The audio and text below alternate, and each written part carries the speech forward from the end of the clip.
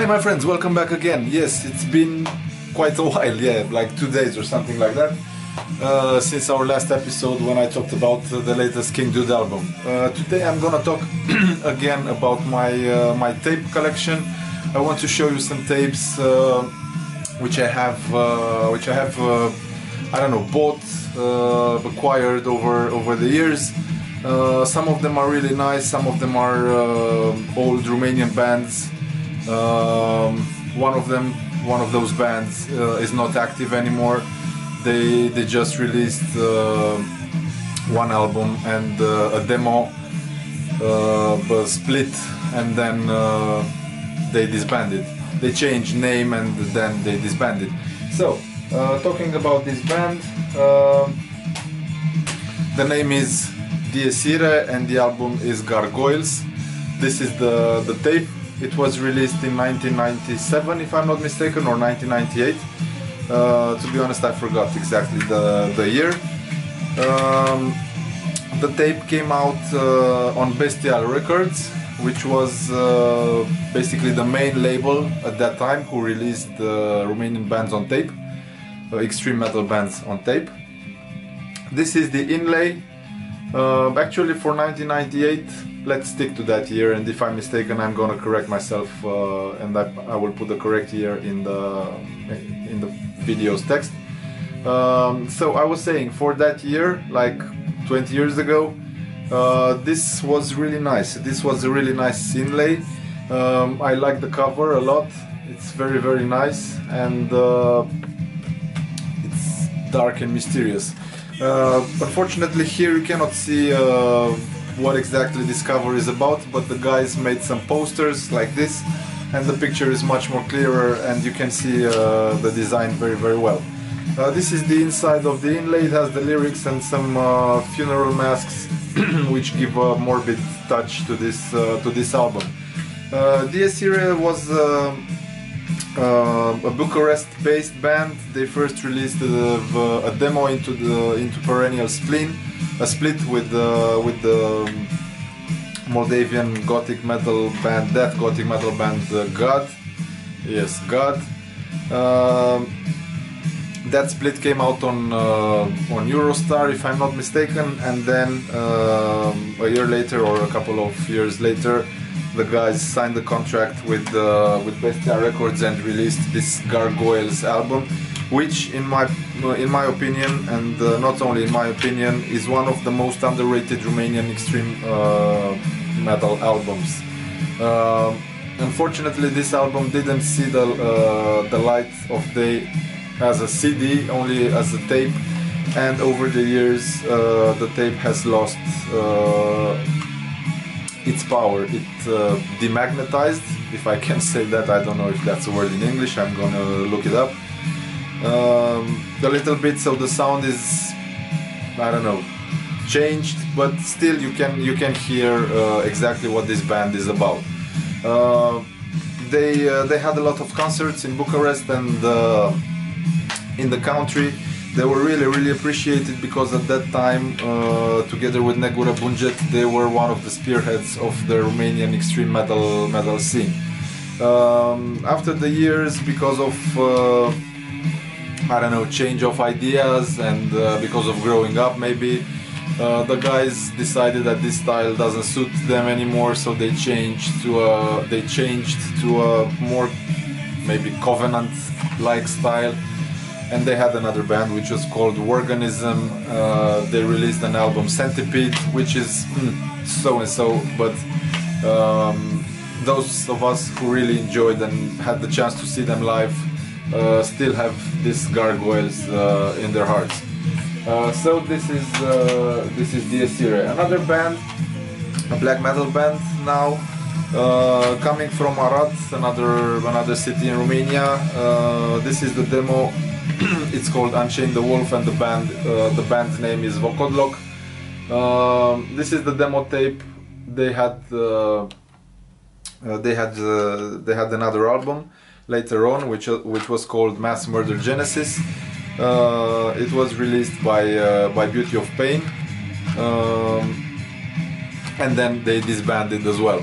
So this demo is a black metal demo. It's short, it has only 5 songs, and it's a black metal played like it was played at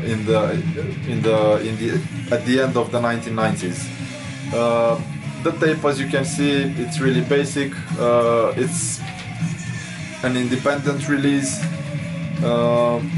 It's a piece of history. It still sounds great, even if for some the genre is a little bit obsolete. I like it a lot. It reminds me of when things were much purer and simpler than today.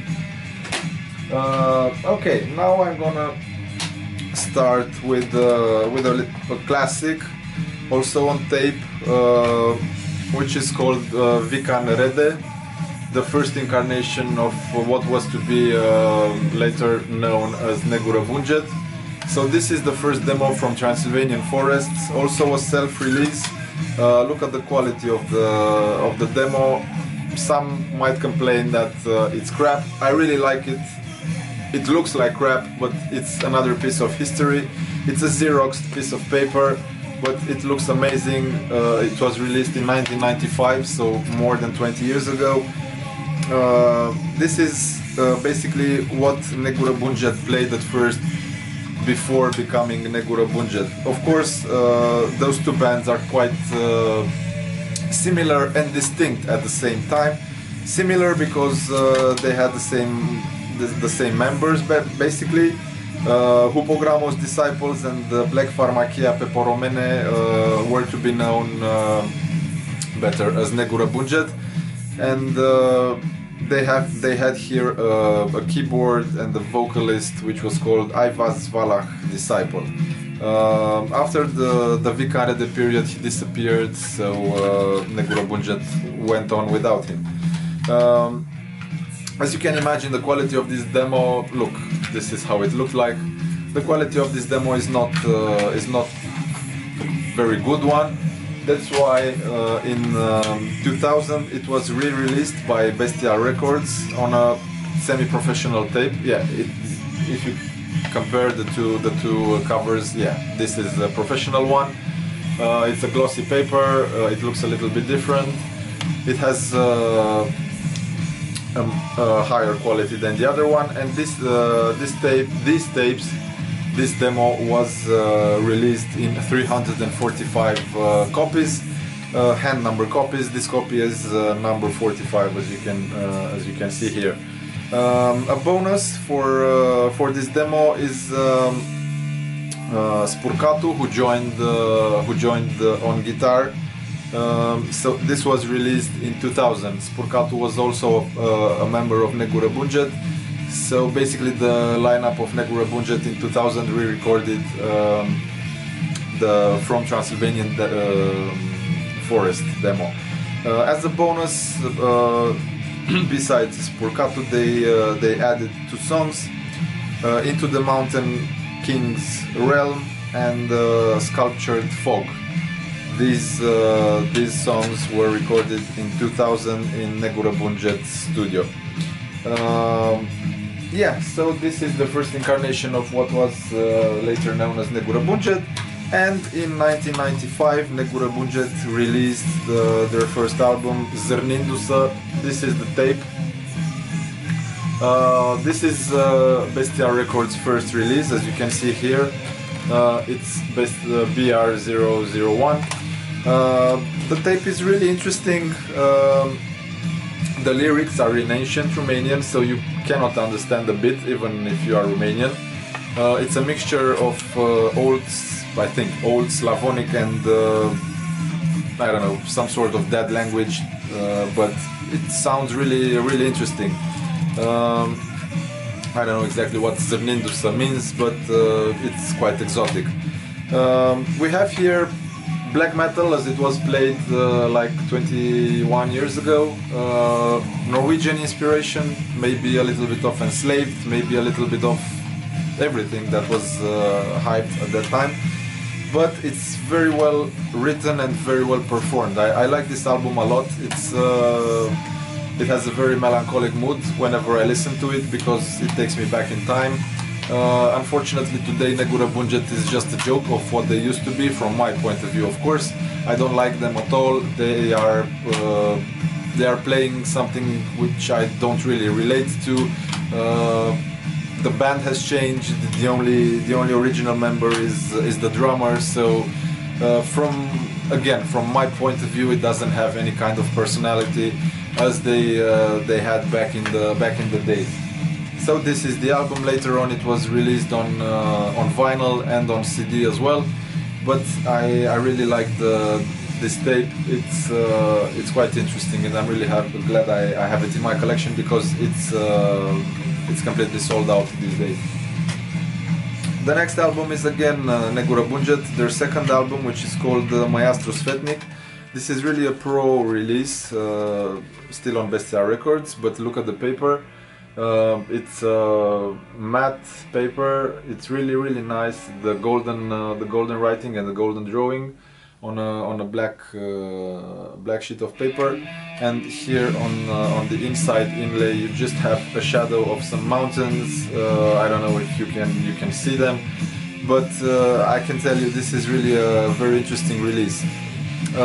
The CD was basically released on the same kind of paper. It was a digipack limited to 1,000 copies, and a black disc, if I'm not mistaken. This is how the tape looks like. It's really professional. So for 2000, Negura Bunget really they have done a really good job. I like this album a lot as well. It's still in the same formula. You know that Hupogramul Disciple had some problems with the drummer. I'm sorry, I forgot the drummer's name, and he went on and formed Dor de Duh. Okay, moving on from Negura Bunget, and moving on from the year 2000, I'm gonna fly away to 2006, a completely different genre, completely different country. The band is called Disfago. They come from the UK, and they play black and filthy, sleazy speed punk. Yeah, so it's a bizarre combination. You just can label them whatever you want to. I think they won't give a fuck. I just wanted to, I don't know, to present you the band and to make a short description of what they are playing. But I think you can stick to punk rock, violent punk rock, and you can have an idea. You can check the YouTube, and you will find some video clips. Midnight Marauder is really nice. So the history with this band is that they released a double 7-inch and this tape. This is how the tape looks like. It's really basic, it's really simple. It comes with a nice patch. This is the patch. It's a handmade patch, I think. So yeah, on a short budget, on a low budget, but this is what I like exactly. Nothing fancy, just pure filthy music, and a content like this, which really appeals to me. I bought this tape from Van Records. They used to have it on sale. I think they still have it. So if you want to give them a shot, buy this tape. On side B, we have a bonus live set. Some songs are played live, so this is definitely worth it.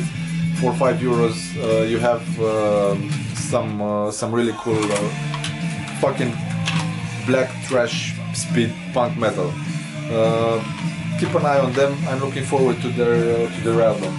And to end this episode in a very interesting way, I'm now moving from the UK to France, and I'm going to present you Venefixion. Venefixion. This is a French band which plays old school death metal. I wrote a review for this demo, which is called Defixio. I will put the link of review, and I also did an interview with the guys. They were very kind and accepted my invitation to have an interview.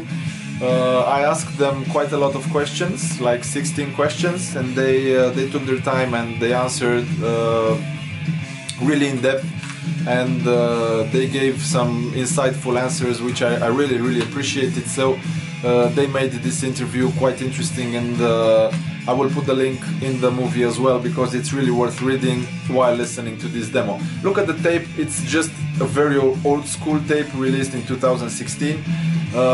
It has a very nice romantic melancholic touch.